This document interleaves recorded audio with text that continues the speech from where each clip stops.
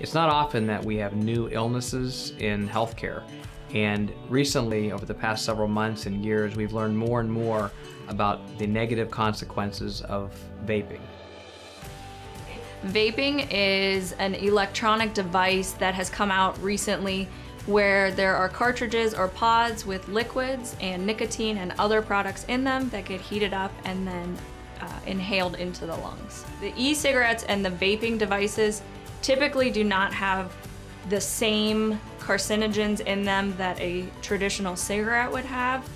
Cigarettes have different carcinogens in them, including things like formaldehyde, but are inhaled in a different way and maybe not as deep as some of these vape pens could be. The vape pens do have things in them like propylene glycol and glycerol in them that can be broken down to become a carcinogen, but they are not directly carcinogenic.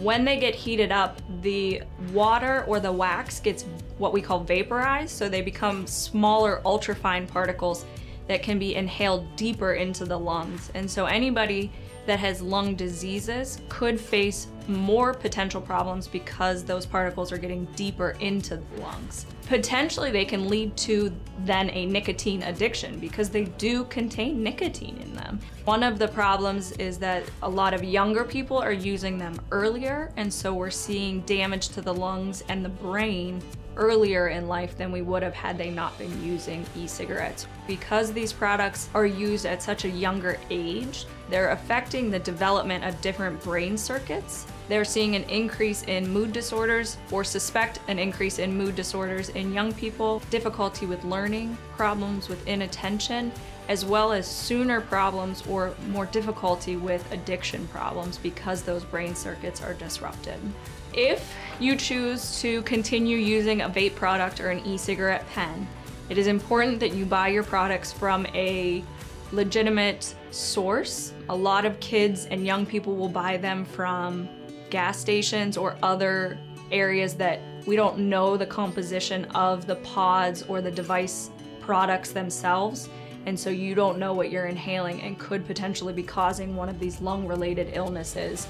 Using them earlier in age and in life could create earlier lung problems than anybody understands or expects at this point.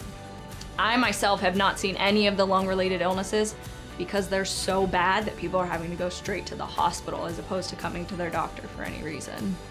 Imagine not being able to score that next touchdown, not make that next three-point shot, not star in your next high school play, and not make those college visits, all because of a negative outcome due to vaping.